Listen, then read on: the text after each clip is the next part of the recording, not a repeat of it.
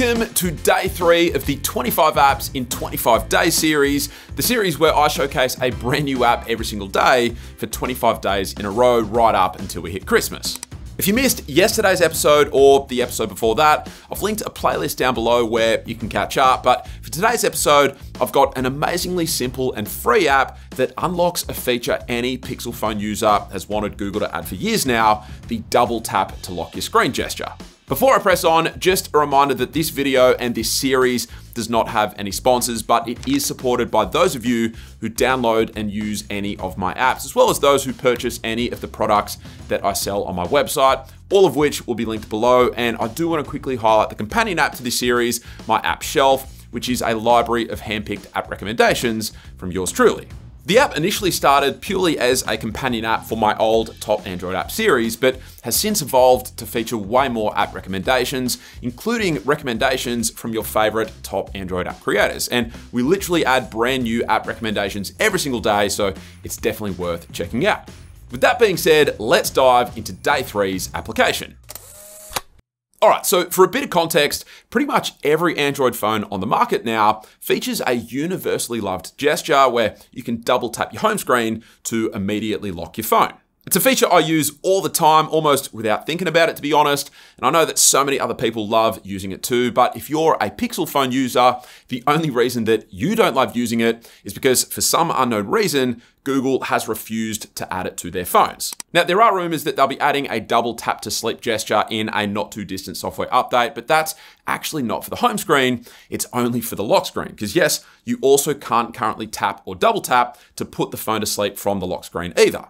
But even when that feature does go live, it still won't work for the home screen. And so that's where today's app, Tap Tap Lock, comes in. So with the app installed and open, you'll first see that we get a pop-up telling us that we've got to enable accessibility permission so that it can lock the screen. So let's tap OK, then scroll down here to Tap Tap Lock, tap on it, enable this toggle here, then tap on Allow. Now we'll come back home, then search, and then open the app. And all we're going to do is drag this top transparency slider here to 0 like so. And the only other setting that we want to tweak is this avoid screen flicker setting down here, which we want to disable. Then back at the top, we'll tap here where it says widget, then we'll long press and drag and drop this to our home screen. And then I like to resize mine so that it fills this entire top section of the screen up here.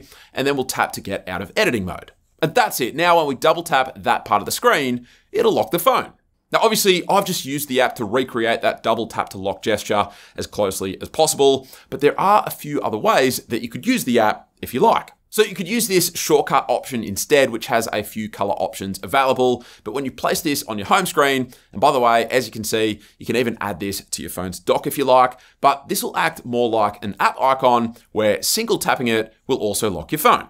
Then if we unlock and open up the app again, we could also disable this double tap toggle, which will mean we can simply single tap that original widget that we created to lock the phone instead of having a double tap, although that seems like I might accidentally trigger that a lot with a widget this large. But then you can of course choose to not have the widget transparent by playing around with these sliders like so, but my guess is that you'd only want to do that if you're using a smaller widget, perhaps something like this. Oh, and for anyone wondering what it looks like without this screen flickering toggle disabled, well, here you go. It basically first opens up a black interface, then locks the phone. And this supposedly makes the reaction to your tap slightly quicker, but it still takes just as long to lock the phone. Plus, it doesn't look nearly as seamless in my opinion. So I can't see many instances of where someone would prefer leaving this enabled.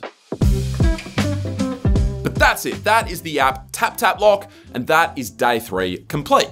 Don't forget to check out my app shelf for even more great app recommendations, and don't forget to hit subscribe so that you don't miss out on the next episode. But aside from that, that's it. Thank you all very much for watching, and I'll catch you later.